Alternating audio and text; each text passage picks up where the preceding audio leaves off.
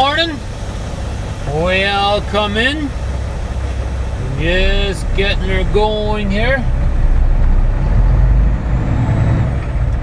It's certainly gotten a little bit cooler further north up here. I am already in Illinois right now. Been driving for a while.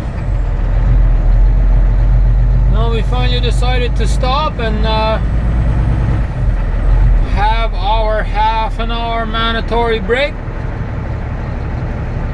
and grab me a bite to eat, and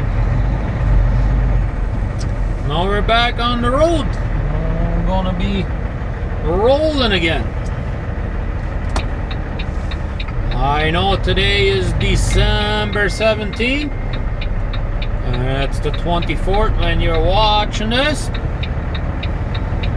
And most of you, or probably some of you at least, have heard that the United States President has signed a bill saying that we no longer have to be restricted with this reset system the way we used to be. Turn left on Sunset We are no longer going to be required to have 2 nights off between 1 a.m. and 5 a.m. And we will also no longer be restricted to only take 1 reset a week. From now on, we will be back to the pre-2013. July is when they implemented this law. And I am very, very happy for South that. Chestnut Street, CR21, and then take the entrance to the right in 850 put a stop to it, and that's going to allow us to take a reset whenever we want to. I'd say we have a 4-day trip, and it happens to be I come home on a Friday, and I want to take the weekend off. Well, guess what? Now I will be able to do that, where before I would not have been able to do that. So I'm really, really happy about that. I hope you guys are too. But anyways, you are watching this on the 24th, so I wish all of you guys, everybody, a happy Christmas celebration. I know it's we're celebrating Jesus' birthday, or at least that's what they're always saying, and that's what I'll be celebrating. I don't know about you, but that's what we will be celebrating. And we have actually made arrangements to where we will go to the entrance to the right on to the lake. 74 West. I know some of you are thinking, what are you talking about going to the lake? It's December here in Canada. We got the lake is frozen, right? Well, we rented a cabin up there, and we're going to go stay in there for Christmas.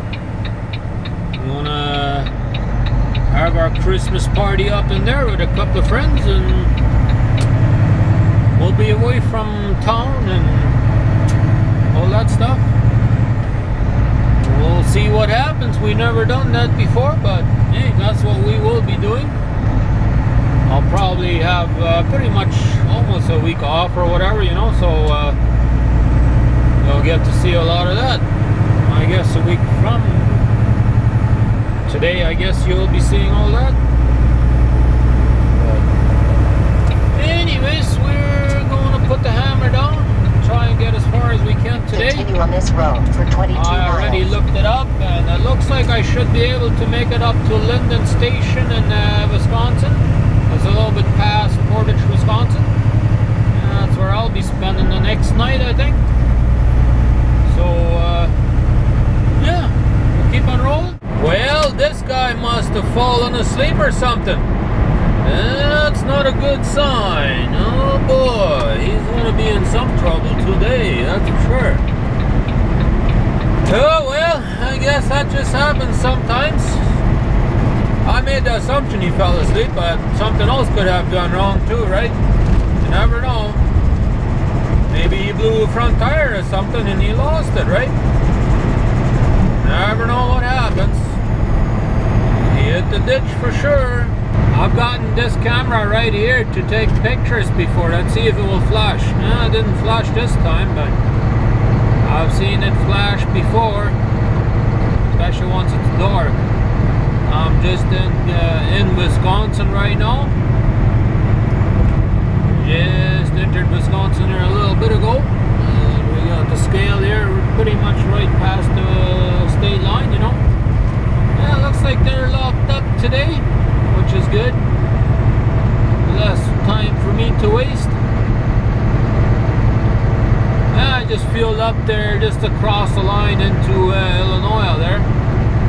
Just fueled up there a little bit ago too, so I didn't really want to fuel up in Wisconsin or Manitoba or North Dakota, so, and with the fuel that I had left, I couldn't quite probably, well, I could have probably made it home if I really pushed her, but you never know what kind of weather we're going to get. It's a little bit windy today, so probably use a little bit more fuel from here to get home, so I figured I'd fuel up over there, and I didn't do too shabby on fuel mileage either. I did 6.54 US miles per gallon, so just over 5.5 US miles per gallon, so that's good.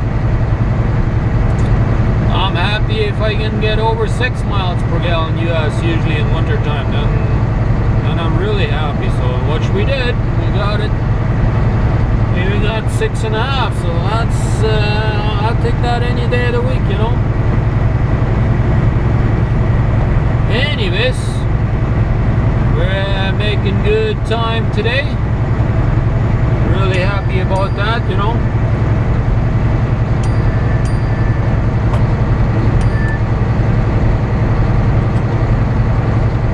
Yeah, oh well, we'll try and get to Linden Station tonight and call it a day up there, and then we'll have about 1,000 kilometers in today, and have probably about 1,060 kilometers left for tomorrow to do, and then we will be home, sweet home. I'll probably just do a reset and go again, but yeah, we'll just try and do a quick trip yet before Christmas. I'll just be home Friday probably, and then by Saturday morning I'll have a reset done, and then I can go again, right? Well, we are finished for today. We have made it as far as Mauston, Wisconsin. Got a little bit over 1,000 kilometers in today, which is a hard working day for me at least. I know in Canada I can get a little bit more than that, but hey, up here in the US, that's a good day driving for me at least.